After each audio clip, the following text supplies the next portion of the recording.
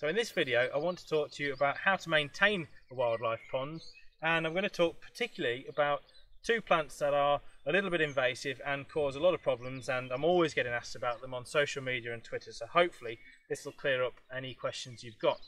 Now, the two plants I want to talk to you about are greater reed mace, or great reed mace, like this tall leafy plant behind me, and blanket weed, which of course is a big problem for most ponds, particularly in their establishment or formative years. Now, if we start with a reed mace, as you can see, it's a bit of a brute of a plant, and it's one that will soon make its way through a water body. Even up to 3 foot deep, it can establish quite well, grow through that depth of water to then reach the sunlight. And many of you may know it as effectively the sausage plant of the pond world. It's, you know, the lovely kind of brown flower heads that you would see more synonymous with our sort of canals or edges of lakes. But however, in a bigger pond like this is one that I created sort of 4 or 5 years ago, and it's about 15 meters by 18 meters. And it obviously, because it's an open water body and it's in the countryside, you're more likely to the seeds, they spread by seeds, dropping in and establishing themselves. Oh, what have we got? Sorry. Dragonfly check. Nice first emperor of the year. Just darting around behind me. Fantastic to see. Oh, clashing with another one. Sorry, slightly distracted there, but nice to see. So as you can see, it's already doing really well for wildlife, this pond, but the reed mace, as you can see behind me, is really spreading quite profusely through the pond. And in time it will actually take over, create a vegetated mat, and there really will be a huge decrease in the amount of wildlife that can thrive and survive here, when all your open water will be swamped out. So the way it spreads is by roots, or the runners if you like, and it spreads sideways across the soil. And because of course in the ponds that I design and build, they are built using a layer of fleece, then the liner, then another layer of fleece, and then 4 to 6 inches of subsoil, it creates a very natural effect. But of course this replicates how this plant would grow, or the environment that this plant would grow in the wild. So it's obviously going to really like these conditions. Now, to get rid of it is quite simple, and by grabbing lower down at the base of the plant, don't grab or don't pull too hard, because you can snap the vegetated part of the plant off, and then of course the root is left and it'll just regrow and it'll be laughing at you in a few weeks time. So the best way to do it is grab lower down and just gently kind of rock backwards and forwards until you feel the root freeing itself from the soil.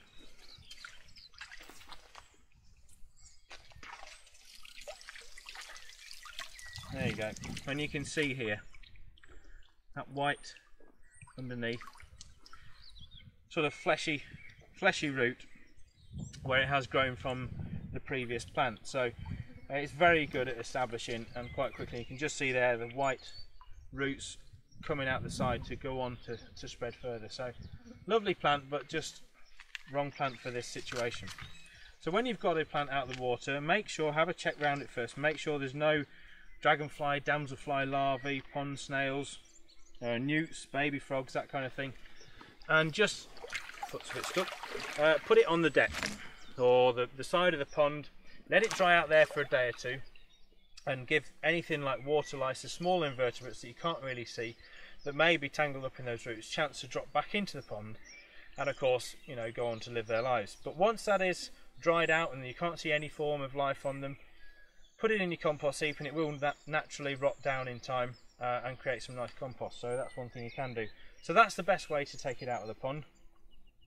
Then if we come on to the blanket weed, which as you can see creates these lovely candy floss like rafts of vegetation, which there's a bit of a pig.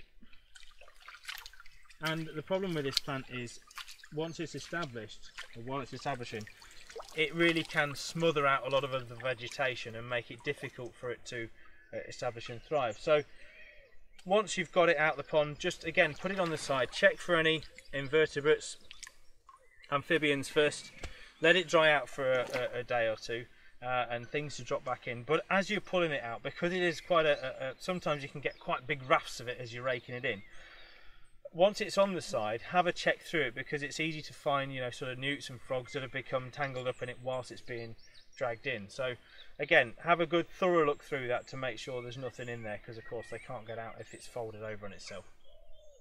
So lay it out over a bigger area again if you can, but on the pond edge, so that things have got not very far to get back into the pond. So time of year to do these works now, it's coming up towards the end of May now. Most of the tadpoles have kind of turned into froglets, or turned into froglets, so they are sort of heading out of the pond. But really, if you can, try and avoid the early phases of spring when, you know, tadpoles of course are going to be, you know, swimming through this lot, and they do eat blanket weed, so it is a bit of a food source as well for them in their early stages. So during the summer months is not a bad time to do it, particularly as you get later on through the summer, once things have kind of moved out of the pond a bit more, and frogs and newts, once they've bred and finished their life cycle, will actually move off a lot of the time, particularly towards the autumn. You can do this in the winter of course, but not very many people want to put on a pair of these chest waders in the middle of winter and get in the pond. I've done it, it's not nice, take my word for it. So really the best time is kind of mid to late summer if you can, but again, just check, keep checking all the time to make sure there's no life in what you're taking out, or you are minimising the risk to anything. So hopefully that's given you a bit of an idea as to how to get rid of the two plants out of your pond, and to combat particularly the blanket weed. The best way you can do this is by increasing your floating, what I would call your floating leaf plants. So things like your fringed water lily, broadleaf pondweed, these are native plants that you can put in your pond and they will spread nicely. Equally lilies, if you've got some bigger lilies in the pond, they will do a good job of covering the water surface. And that's key, because blanket weed actually likes shallow margins where obviously the water warms up quicker, which is great for the invertebrates, but equally it encourages the blanket weed. Now like I say, to establish these plants is going to be great, a great benefit for you, because that will just shade the water surface out, bring the water temperatures down a bit, and let the the blanket weed will then struggle to establish, particularly in these areas. As you can see, it's still establishing itself within the middle of the pond. So the best way to do that is, like I say, get in. And if you don't have chest waders, of course, you can do this from the edges. You don't have to get in your pond. The best way is to disturb less wildlife and do it from the edges. But of course, on a pond this size, it becomes a bit tricky. So I usually use like what I call a spring rake or a metal rake, and you can just literally just tease the vegetation out. Again, pull it back towards you gently, see if there's any newts or anything on it. Put it on the side and then let it dry out, and put it in the compost heap in a day or two. So hopefully that's given you a good idea as to how you can combat. Oh, and barley straw, by the way. Barley straw is a good one. People ask about that a lot, and yes, you can put some bales of barley straw in the pond, and that will really help with the blanket weed as well. So once you've got the majority of it out and you've freed up a lot of the water body itself, put some barley straw in if you want to, and that will of course just keep the blanket weed at bay. So hopefully that's answered any questions you've got. If you have any more, please comment below, and feel free to subscribe to the channel. And as I say, I have done another video on how to make a wildlife barrel pond, or a barrel pond if you like. For those of you looking to do a pond and you want to, but you've only got a small space, I'll put a link to the video in this video now.